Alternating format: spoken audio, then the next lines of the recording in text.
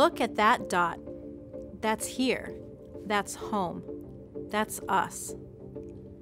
On it, everyone you love, everyone you know, everyone you ever heard of.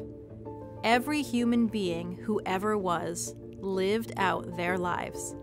Those words from a pale blue dot reflect on the fragility of Earth and our responsibility to preserve the only home you and I have ever known. But our blue planet is also covered in rich shades of green. During my time in space, I had the privilege to look down and see the immense forests covering our world.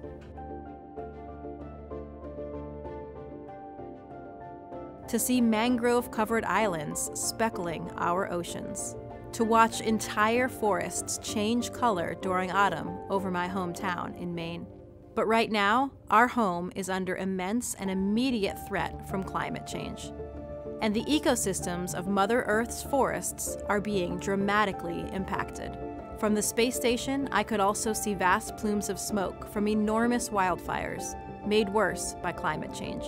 Huge tracts of deforested land cutting through pristine forest. And deserts expanding into areas that should have been green. But it's not too late to stop this.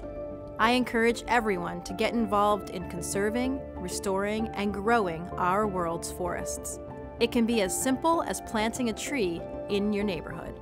Our home needs your help, and now is the time for action.